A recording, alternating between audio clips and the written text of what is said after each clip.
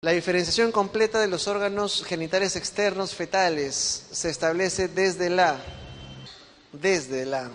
qué momento? La diferenciación completa de los órganos genitales externos fetales, ¿no? ¿Desde cuándo se empieza a establecer? Lo cual no quiere decir de que a partir de ahí te vas a dar cuenta ecográficamente. Bien dice la pregunta, ¿desde cuándo ya se establece, ¿no?, por la parte embriológica, la diferenciación de los genitales? Y esto es desde la semana 10 en promedio, ¿no? En estas cosas, pues, de embriología, puede ser que en un libro lean de repente una semana menos, en otro una semana más, ¿no? Pero siempre se manejan promedios, ¿no? Eso puede variar de repente de autor a autor, pero en promedio todos coinciden en sus intervalos en la semana 10. En las adolescentes, el tumor de ovario más frecuente es en las adolescentes. ¿Se acuerdan? Los tumores de ovario van a surgir a partir de qué estirpe celular derivan. Células epiteliales, habrá un grupo, células germinales, será otro grupo, ¿no? Y sobre todo cuando se trata de las células germinales, al ser germinales generalmente son de pacientes jóvenes, ¿no?, de temprana edad. Y dentro de estos, uno de los más importantes es el teratoma quístico maduro, o el llamado también quiste dermoide. Es un típico tumor ovárico de pacientes jóvenes, ¿no? Si por ejemplo tuvieran una paciente o tienen un familiar, no sé, pues de 15, 20 años que le han dicho que tiene un tumor ovárico, eso a ojos cerrados es un teratoma. Entonces, como les decía, mucho va a depender el tipo de tumor ovárico que tengan, va a depender de dónde provienen, porque en el ovario hay células de distinto origen. Entonces, por ejemplo, cuando provienen de las células epiteliales ováricas, puede ser los tumores seroso, mucinoso, etc. De las células germinales, por ejemplo, está el teratoma que acabamos de ver, que como ustedes también se darán cuenta, afecta a mujeres jóvenes, un grupo etario bajo, ¿no? Células de los cordones sexuales o del estroma, ahí también tenemos otro tanto, el fibroma, por ejemplo, ¿no? Recuerden que el fibroma, ¿qué cosa produce? El fibroma produce un síndrome importante, el famoso síndrome de Meigs, ¿no?, producido por el fibroma. ¿Qué incluye? ¿Cuál es la trilogía del Meigs? La presencia de fibroma, derrame pleural, ¿no?, y muchas veces también ascitis, ¿no? Entonces, generalmente eso confabula el síndrome de Meigs, ¿no?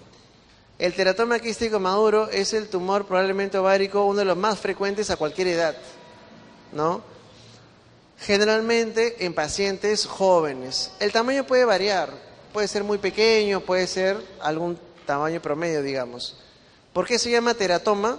Porque justamente el tumor involucra células de las 3 capas germinales y es importantísimo. Por ejemplo, esta es una imagen ecográfica de un teratoma, donde se puede ver claramente acá imágenes anecogénicas, o sea, acá hay aire, acá hay imágenes un poquito más hiperrefringentes, ¿no? Esos son depósitos cálcicos, de repente son dientes, por ejemplo. Aquí un conglomerado medio heterogéneo, de repente es grasa, hueso, pelo, ¿no?, que más o menos en una gráfica se vería de esta forma, ¿no?, grasa, dientes, pelo, etcétera. Y aquí ya real, cómo se ve un teratoma, ¿no?, una vez extirpado, claramente se ve todo lo que incluye, ¿no? Por eso es que se llama teratoma. ¿Qué puede pasar con un teratoma? Puede causarte dolor cuando se tuerce, la famosa torsión torsión anexial, ¿no?, el quiste ovárico pedículo torcido. Puede ser por teratoma, por un quiste seroso, por un quiste mucinoso, se tuerce y eso provoca dolor. Puede también provocar peritonitis, ¿no?, sobre todo cuando se rompe el teratoma dentro de la cavidad. Imagínense pues que en la cavidad peritoneal, que es también aséptica, caiga pelo, grasa, etcétera, componentes. Eso puede ser una peritonitis química. Actualmente hay evidencia epidemiológica que indica que los anticonceptivos orales reducen el riesgo relativo de cáncer de ovario en un... La alternativa no salió. Esta pregunta también es clásica, bastante trillada, ¿no? Esa sí es actual, ¿no? Las series actuales hablan de un 50%, ¿no? Es decir, si lo pusiéramos en términos de salud pública, ¿no? Estamos hablando de un riesgo relativo de 0.5, ¿cierto? La complicación más frecuente causante del retiro de DIU, ¿cuál es? Pues también es una pregunta clásica. A veces colocamos el DIU, ¿no? Y por algún motivo la dama regresa a la semana, a los 15 días, molesta, incómoda, quiere que lo retiremos. ¿Por qué? Porque sobre todo, ¿qué cosa está teniendo? Está teniendo sangrado. También puede haber dolor, ojo, ¿eh? Ojo, también puede haber dolor. Pero sobre todo a veces el sangrado es lo que incomoda bastante a la dama, ¿no? Por otro lado, recuerden, ¿cuál es el mecanismo anticonceptivo del DIU, de la T de cobre? Recuerden que es un mecanismo en base a un proceso inflamatorio aséptico que se produce por los iones de cobre que son liberados en el intraútero. Esa reacción inflamatoria va, va a capturar a los espermatozoides en su ascenso y los va a destruir, ¿no? Ese es el mecanismo de acción de la T de cobre. A ver, un caso clínico. 16 años, niega RS, no le crean. Última menstruación, 22 días antes de acudir a emergencia. Refiere dolor intenso y continuo en fosa ilíaca derecha. Está pálida, tiene 26 de frecuencia respiratoria, presión 90-60, una pared abdominal con resistencia, el hematocrito está en 28, leucocitos 14.000, bastones 2, la beta está en 0,5. ¿Cuál es el diagnóstico más probable? Aquí claramente y sin ninguna duda se trata de una rotura de cuerpo lúteo. Es un caso clínico que le da una rotura de cuerpo lúteo, que es una de las causas, hay otras también, de lo que es un abdomen agudo ginecológico, ¿no? Está clarísimo, ¿no? Habla de que la paciente está del día 22 de la regla, justamente cuando está el cuerpo lúteo en su máximo esplendor. Adicionalmente, la paciente está casi hipotensa, está taquipnéica, está pálida, el hematocrito está en 9, más o menos. Eso te está diciendo de que está sangrando por algún sitio, ¿no? O por lo menos la hemodinamia se está alterando. Sumado a que está en el día 22, sumado a que tiene dolor, a un abdomen resistente, es decir, un abdomen agudo, eso es una rotura del cuerpo lúteo, ¿no? De las siguientes infecciones de transmisión sexual, ¿cuál pertenece al síndrome de úlcera genital? Facilísimo, ¿no? ¿Quién provoca úlcera de los que está acá? El famosísimo chancroide, ¿no? Que provoca justamente su úlcera, ¿cómo se llama popularmente? El famoso chancro blando, ¿no? El famoso chancro blando del chancroide, que es una úlcera que tiene una característica peculiar, que es una úlcera dolorosa, es una úlcera que duele, provoca dolor, a diferencia de ¿qué? De la úlcera sifilítica o chancro duro. La úlcera de la sífilis es una úlcera limpia, generalmente de bordes regulares y que no duele. Entonces tengan cuidado, ¿no? Pero recuerden que no solo el chancroide es de las ITS que provocan úlceras, ¿no? Hay adicionales ITS que también provocan úlceras, como es o como son el herpes, característica ITS que provoca úlceras genitales, sífilis, el chancro duro sifilítico. El chancroide ya lo repasamos, el granuloma inguinal o donovanosis, el linfogranuloma venéreo, son las 5 entidades nosológicas clásicas productoras de síndrome de úlcera genital.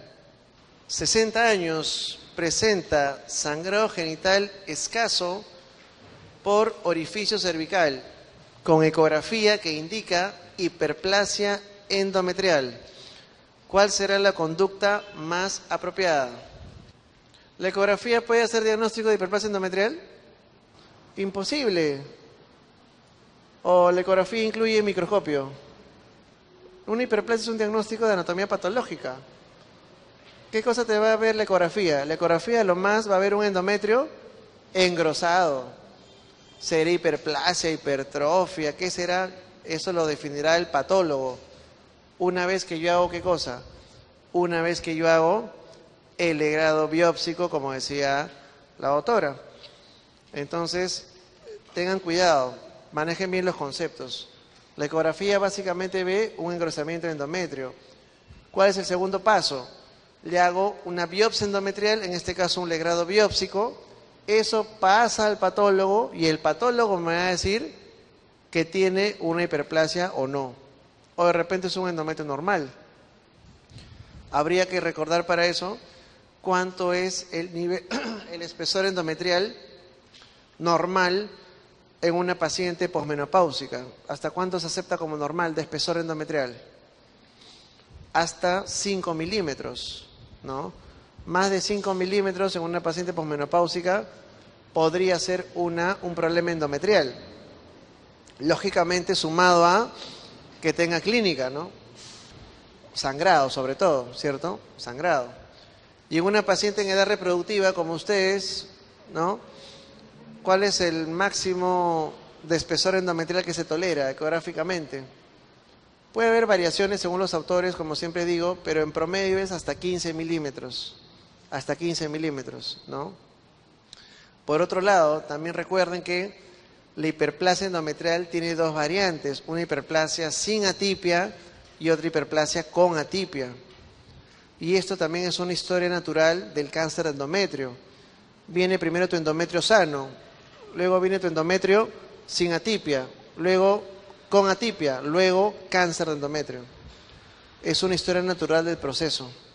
Y justamente aquí dice de que en qué casos yo voy a hacer biopsia de endometrio, ¿no?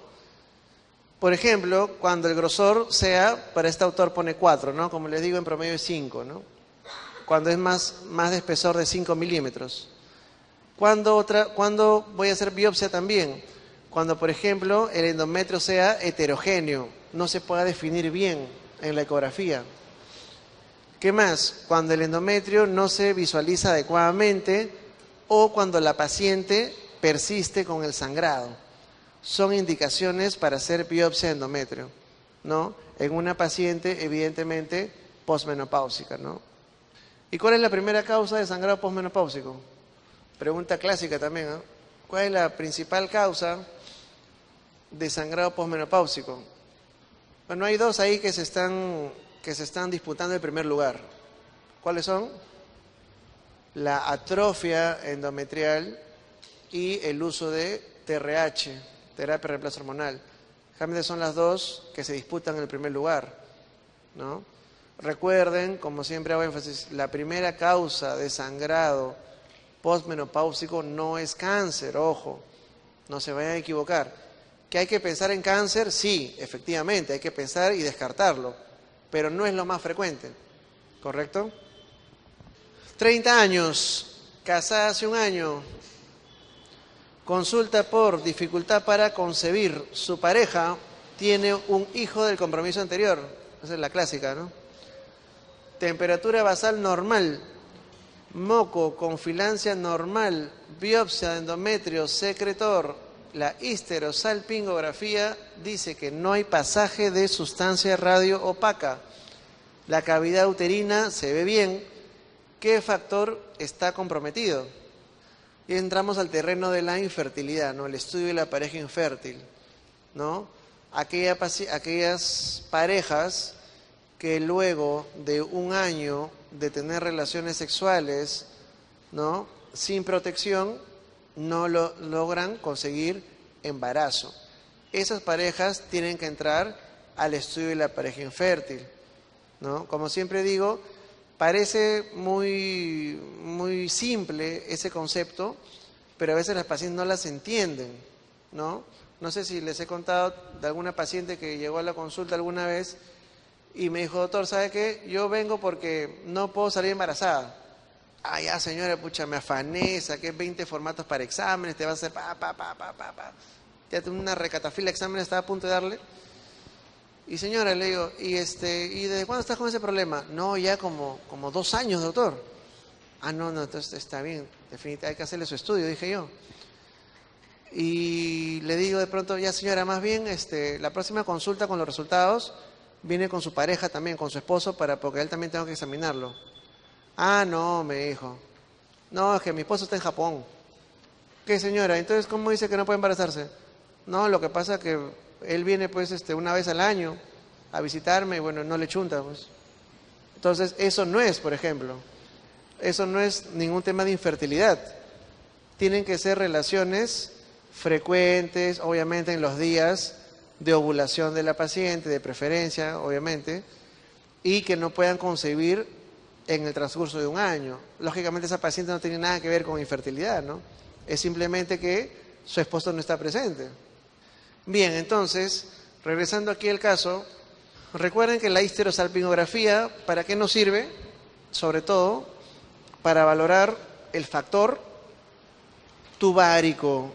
¿Para valorar qué cosa? Permeabilidad tubárica. Las trompas en toda paciente tienen que estar permeables, porque si no, ¿de qué manera se va a juntar el espermatozoide que está ascendiendo con el óvulo que está descendiendo del ovario? Sería imposible. Entonces, si les dicen que en la histerosalpingografía no hay pasaje de sustancia radiopaca, ¿qué quiere decir eso? Que las trompas están obstruidas, ¿no? Por lo tanto, estoy analizando el factor tubárico. Y para los que no tienen mucha noción de qué es una histerosalpingo, es esto de aquí, para que se orienten un poco mejor en el caso. Aquí se ha introducido sustancia radiopaca dentro del útero, ¿no? Y como ustedes ven aquí, hay una suerte de la misma sustancia radiopaca que está cayendo a la cavidad pélvica. Eso quiere decir que las trompas de esta paciente, de este caso clínico, están permeables. Y eso es importante porque ya descartas una de las principales factores de riesgo para infertilidad. A veces esa trompa que están, en este caso, esas trompas que están obliteradas se pueden liberar vía cirugía laparoscópica, pero a veces no se puede, sobre todo cuando la obliteración de la trompa es muy cercana al útero, es bien difícil, casi imposible. En esos casos, cuando las dos trompas están lesionadas, esa paciente tiene que ir a FIV, a fertilización in vitro, porque ya sus trompas no sirven. 25 años, en la cual se colocó un dispositivo intrauterino hace 20 días. Presenta dolor pélvico constante y creciente. Al examen físico, el cuello doloroso, la movilización, anexos dolorosos. ¿Cuál es la complicación más frecuente? Tiene colocado un DIU. Ahora viene porque dice que está con dolor pélvico constante y creciente, y al examinarla hay dolor a la movilización de anexos, ¿no? Acuérdense, dolor pélvico más dolor al mover, dolor anexial o dolor uterino o dolor al mover el cuello, eso es sinónimo de EPI, ¿ya? EPI tienen que dominar sí o sí, eso va a venir siempre, ¿no? Recuerden, ¿cuáles son las principales etiologías de la EPI? El gonococo y la clamidia. Sobre todo, ¿cuál es más frecuente entre uno y otro? La clamidia, ¿no? Si bien es una infección polimicrobiana, generalmente ascendente, es decir, de los gérmenes de la vagina hacia cuello, útero, trompas, etcétera, ¿no? Recuerden que clásicamente se dice que el diagnóstico, el gol estándar para diagnóstico de la EPI es una laparoscopía, ¿ya? No se olviden de eso. Si bien, como ustedes saben, la mayoría lo hacemos clínicamente, pero está escrito en los libros que el gol estándar sería idealmente hacerle a las pacientes siempre una laparoscopía. Recuerden también que hay un escenario clínico bastante peculiar cuando tienen una EPI, pero que a la vez la paciente tiene dolor en hipocondrio derecho, ¿no? Ese contexto clínico puede darse, sobre todo se da cuando la paciente tiene lo que se llama el síndrome de Fitzhugh-Curtis, ¿no? Que es la aparición de membranas duras entre el hígado y la pared del hipocondrio derecho. Síndrome de Fitzhugh-Curtis, ¿ya? Diagnóstico gold estándar, la laparoscopía. Criterios diagnósticos. Hay dos tipos de criterios diagnósticos. Los criterios mínimos, que son dos. El dolor pélvico y dolor uterino, dolor anexial o dolor al mover el cuello. Y los criterios adicionales, que también son algunos otros, que tienen que ver con presencia de fiebre, presencia de una secreción cérvico-vaginal con abundantes leucocitos, ¿no? Presencia de secreción purulenta, presencia de un cultivo positivo para clamidia, para gonococo, ¿no? Por ejemplo, son criterios adicionales. En el uso de la anticoncepción oral combinada, un beneficio reconocido es... Hay por ahí un par de respuestas que podrían confundir, pero hay una que es categórica, pues, una que es categórica. No hay lugar a dudas. Cuando tengan ahí así como que dos respuestas, que una que podría también ser correcta, ¿no? O sea, probablemente entre una y otra tienen que escoger la más categórica, ¿no? La más enfática. De hecho, acabamos de hacer una pregunta igualita. ¿Cuál sería la respuesta? La reducción del cáncer de ovario, ¿no? Habíamos dicho, hasta un 50%. Las pacientes que usan anticonceptivos orales combinados, ¿ya? El flujo sanguinolento por el pezón es más característico de... Recuerden que el sangrado por el pezón, sea uno o por ambos pezones, no necesariamente es característico del cáncer. Puede darse en contexto de cáncer, ciertamente, pero hay otro grupo de pacientes, otro grupo de enfermedades de la mama que surgen en pacientes jóvenes y que también cursa con sangrado por el pezón. Esa enfermedad se llama papiloma intraductal, ¿no? Recuérdenlo. También es una pregunta bastante frecuente. Sobre papiloma intraductal siempre preguntan. Característico es el sangrado espontáneo, sanguinolento, por el pezón o por ambos pezones, sobre todo en pacientes jóvenes. Lógicamente, si ustedes tienen una paciente de repente de más de 40 años que venga con secreción sanguinolenta, su primera alternativa no va a ser papiloma intraductal. Por la edad nada más, ustedes tendrán que pensar más en un cáncer, ¿ya? Pero si es una paciente joven, ¿no? Pensar en un papiloma intraductal. 42 años. El PAP habla de una lesión intraepitelial de alto grado de malignidad. ¿Cuál es el procedimiento a seguir? Acá la pregunta sería, primero, básica entre los básicos. ¿A partir de cuándo usted le debe hacer papanicolau a sus pacientes? Se hace a partir de los 21 años. Se hace a partir de los 21 años. No se hace a partir del inicio de relaciones. Y si tenían ese concepto caducado hace como 1000 años, prehistórico, casi más o menos cuando el doctor Valky era chiquillo, entonces eso no. Tienen que sacarse ese chip y saber que el papanicolau se hace a partir de los 21 años. Entonces ya tienen un punto en el examen de este año porque esa va a venir. Por otro lado, ¿cuál es el objetivo del papanicolau? ¿El papanicolau es diagnóstico? No, el papanicolau es una prueba de screening. ¿Qué quiere decir una prueba de screening? ¿No?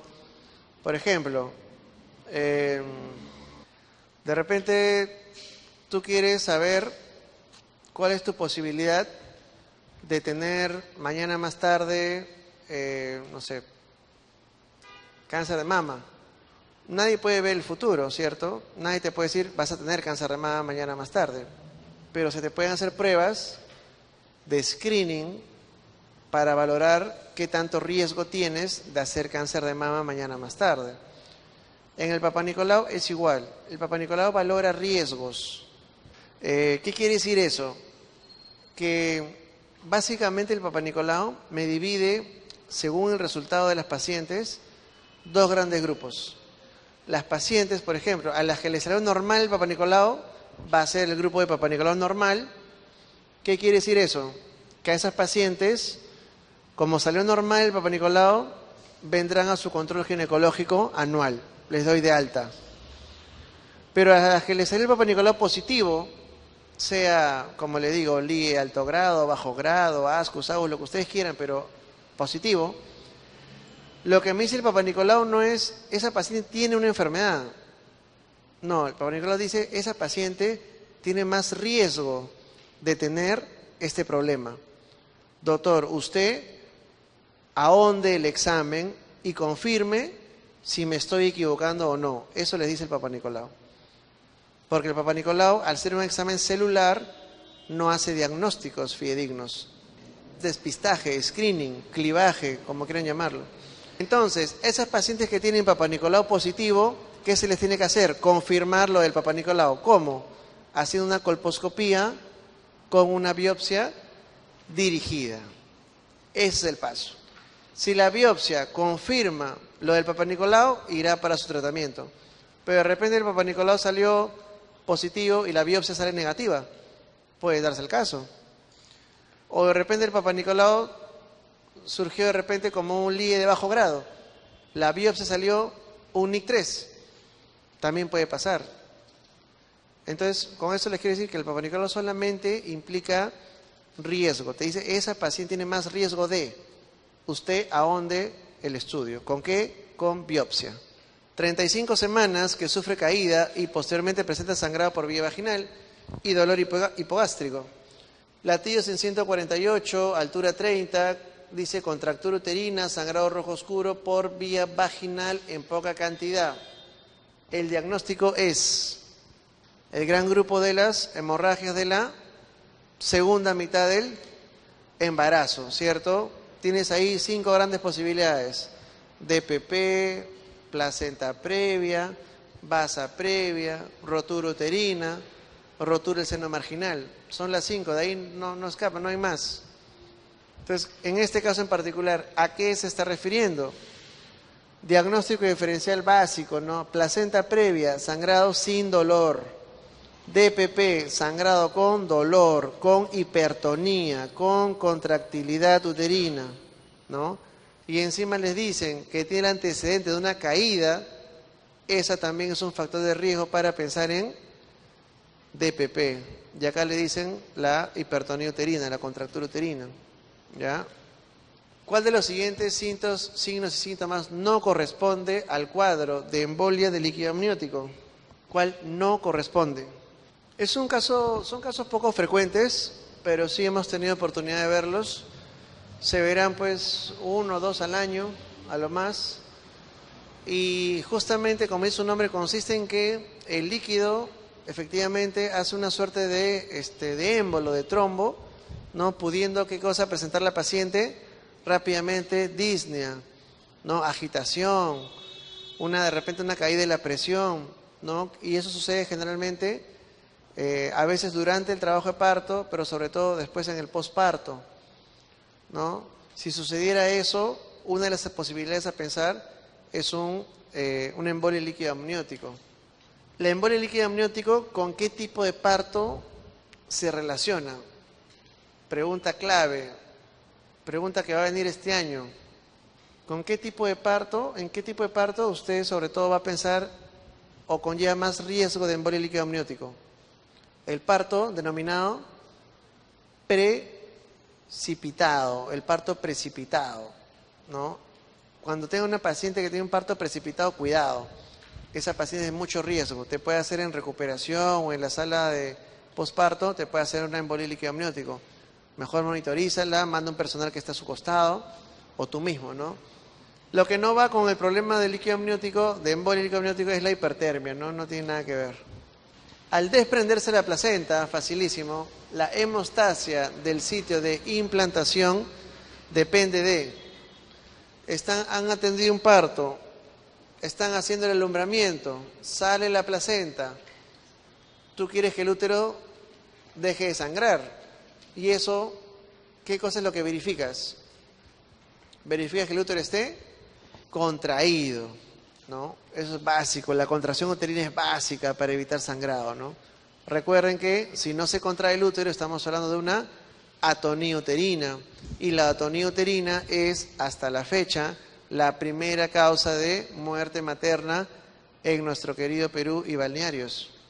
Con relación al DPP, de los siguientes, el factor predisponente más frecuente es pacientes que tienen DPP, o mejor dicho, pacientes que tienen tal entidad, tienen mayor riesgo de tener DPP. Son aquellos pacientes que son o que tienen algún trastorno hipertensivo del embarazo, ¿no?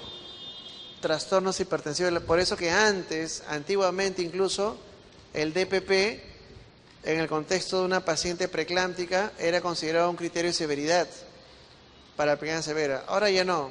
Algunas guías se han modificado, pero antes el DPP, por ejemplo, era un criterio de severidad. Y justamente hablando de preeclampsia, ya les debo haber dado esta clase alguna vez y les debo haber dicho que ha habido modificaciones en las guías clínicas acerca de preeclampsia, de tal forma que a la fecha se consideran que son 6 los criterios de severidad.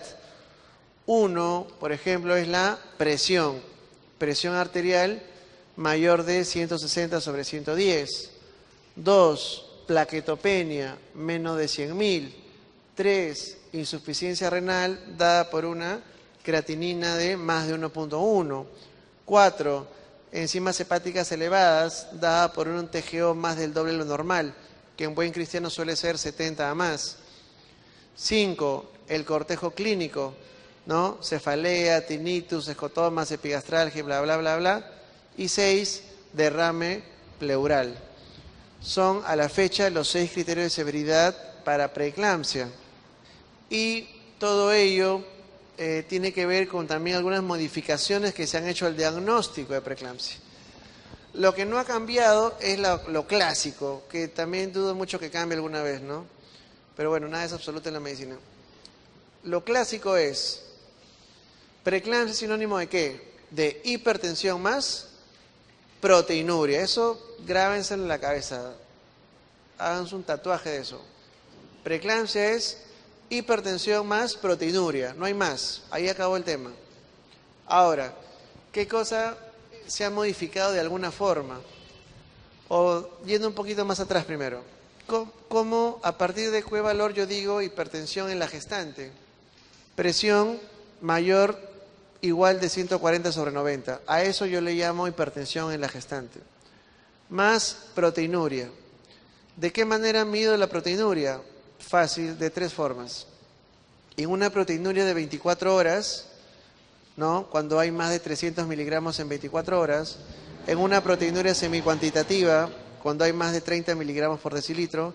O en una tira reactiva, cuando hay de 1 cruz a más.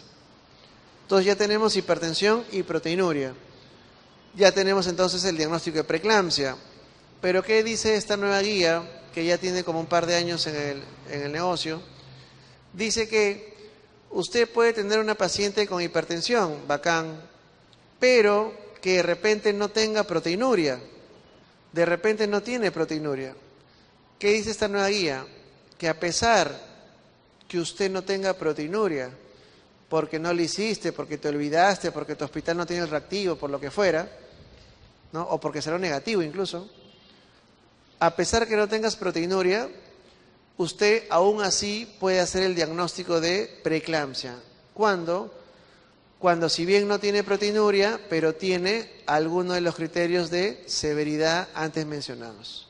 Entonces, eso es un poco el aporte de esta guía clínica, que de hecho para nosotros que hacemos guardia y estamos en el medio del asunto, nos sirve bastante. Porque antes, cuando sucedía que no había proteinuria o salía negativo, nos quedamos en un limbo. ¿Qué cosa es? ¿Es preeclampsia? ¿No es preeclampsia? ¿Qué hago? ¿La manejo? ¿La hospitalizo? ¿La opero? ¿La indujo? Ahora ya la guía ha decantado hacia un sitio. Ha dicho no. Si igual se puede decir preeclampsia, pero si es que tienes algún criterio de severidad. Lógicamente, si no tienes ninguno, ni proteinuria, eso no será preeclampsia, ¿no? Debe ser una hipertensión gestacional, una transitoria, etc. ¿Cómo manejamos una preeclampsia leve? Facilísimo. Divides a tus pacientes 2 grupos. Menos de 37 semanas, más de 37 semanas. Preeclampsia leve, a término se culmina. Preeclampsia leve, pretérmino, ¿qué se hace? Se maneja ambulatoriamente de preferencia. ¿Qué se hace en el manejo ambulatorio por consultorio? Se le pide monitoreos electrónicos, pruebas de bienestar fetal, a la paciente le pedimos sus pruebas de severidad, ¿no? Y llegada a las 37 semanas lo culmino. Adicionalmente, en ambos casos, darás medicación antihipertensiva dependiendo pues sus niveles de presión. Fármaco de elección, la alfa-metildopa. ¿Cómo manejamos una preeclampsia severa? Más sencillo todavía. Preeclampsia severa de más de 34 semanas se culmina. Preeclampsia severa de menos de 34 semanas, ahí viene el problema. Una ruta es culminar la gestación siempre y otra ruta cabe la posibilidad de hacer lo que se llama un manejo expectante. Es decir, no culminar la gestación en el momento que llega tu emergencia, sino esperar 48 horas para tú hacer maduración pulmonar y luego de eso culminar el embarazo. No quiere decir que una u otra sea mejor que otra, no, son estilos de trabajo y dependiendo también si tu paciente cumple criterios. Esta ruta de aquí, el manejo expectante, solamente se hace en casos de que la paciente, tanto la madre, o sea la gestante, como el producto estén estables. No se puede hacer siempre, solo cuando hay estabilidad tanto materna como fetal. Si no hay esa estabilidad, mejor culmínala. No te hagas bolas. Por otro lado, también se le da medicación antihipertensiva en ambos casos y aquí, a diferencia de la preeclampsia leve, añadimos el uso de sulfato de magnesio para prevenir las convulsiones. Gestante a término con sangrado vaginal en quien se ha descartado las principales causas de hemorragia al tercer trimestre. ¿Cuál sería la indicación más apropiada? Esta pregunta podría entrar en controversia, ¿no? Yo no discutiría a alguien que haya marcado una diferente, porque en realidad tendríamos que preguntarle al quien creó la pregunta o algún dato más. Dice que has descartado las principales causas de hemorragia al tercer trimestre, de la segunda mitad. En otras palabras, ¿qué nos quiere decir? Que no es un DPP, no es una placenta previa, no es una basa previa, no es una rotura uterina. ¿Qué te queda que sea? Una rotura del seno marginal, que es algo totalmente benigno, inocuo. Si fuera ese el caso, si es que así nos lo han querido plantear, la alternativa sería terminar el embarazo, sí, se puede inducir, puede salir vaginal sin ningún problema. Pero ahí entramos, como les digo otra vez, al terreno de la suposición, ¿no? Pero más o menos dándole orientación a la pregunta. ¿Cuál es la causa de hemorragia de origen fetal de la segunda mitad del embarazo? Facilísimo. Aquel sangrado que depleta rápidamente al bebé, lo torna pálido, el bebé sale como un papel, como un hojabón así blanco, porque está casi sin sangre. Eso se llama basa previa. Y la basa previa está en relación a la presencia de ¿qué tipo de placenta? A las placentas de inserción velamentosa. Al realizar un legrado uterino por aborto incompleto, se produce una perforación uterina. Ese es el caso de R1 que recién empieza a hacer legrados. ¿Cuál es la conducta a seguir? Si perforas el útero, probablemente haya hemoperitoneo, más la rotura uterina. De repente se te van a salir el epípleo, los intestinos por el útero. ¿Qué cosa tienes que hacer? Una laparotomía, caballero, pues ya malograste tu guardia, si es que no te enjuician, y ojalá salgas bien de esa. Hay que tener mucho cuidado.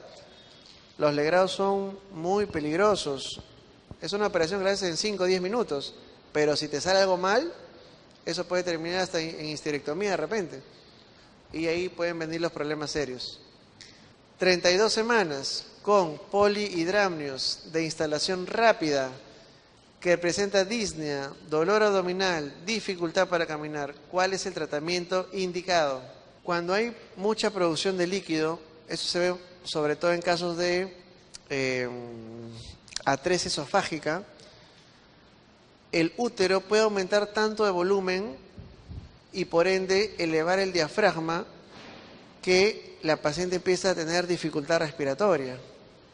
En esos casos lo que hay que hacer es una amniocentesis evacuatoria. se sacan 1, 2, 3, 4 litros de líquido amniótico. Con una aguja se conecta por presión negativa a un bidón, a un cilindro, y se retira el líquido. Y eso lo puedes hacer seriadamente, cada 2 semanas, cada semana, dependiendo cuál sea la frecuencia de llenado. 27 años con 30 semanas por última regla. G4, cesárea anterior 2 veces, refiere sangrado en regular cantidad sin contracciones. ¿Cuál es el diagnóstico más probable? Facilísimo. El ser cesárea anterior es un factor de riesgo para tener algo que se llama placenta previa.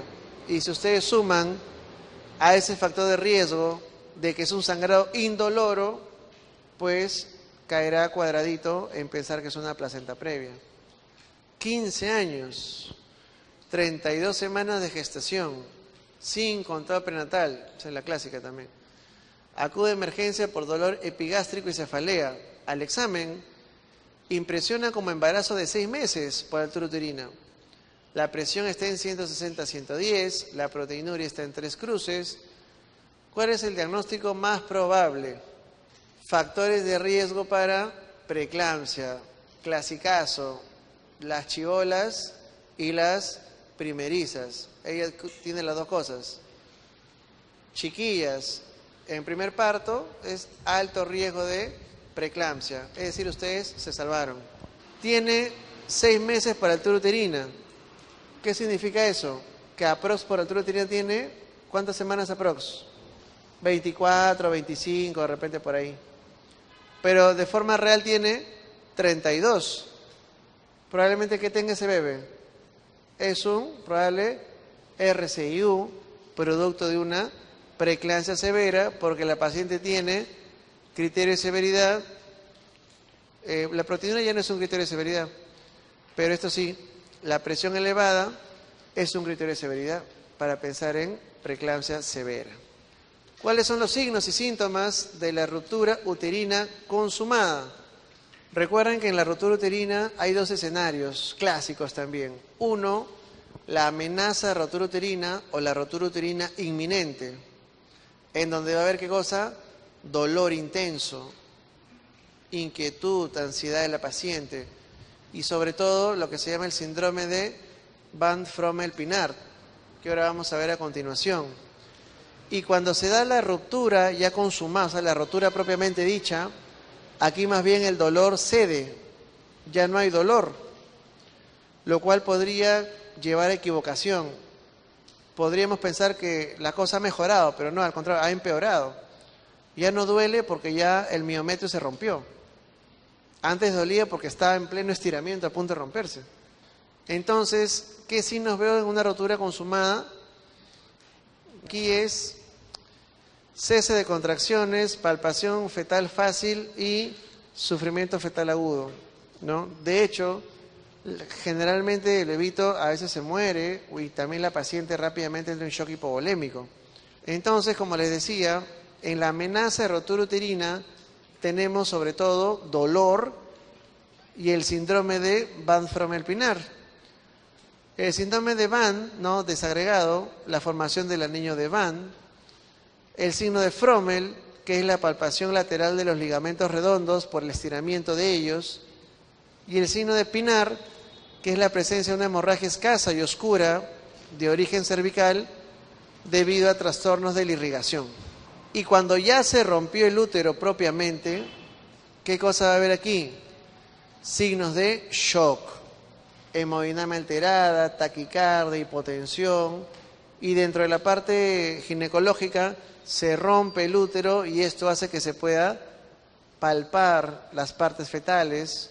A veces se logra eso, a veces no, y rápidamente tienes que entrar a tu paciente a una laparotomía, tratar de salvar al bebé y tratar de salvar a la gestante también, ¿no?